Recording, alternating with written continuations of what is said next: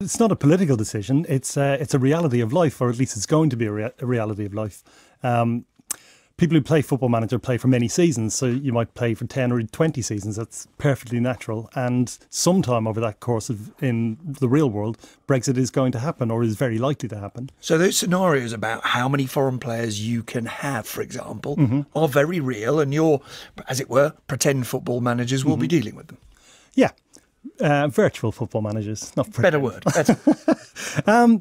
They will be dealing with them, but the problem we have is that we don't know what form that's going to take. So we've had to simulate numerous different scenarios. We've a whole range from a really very hard Brexit to a virtually non-existent soft Brexit as well.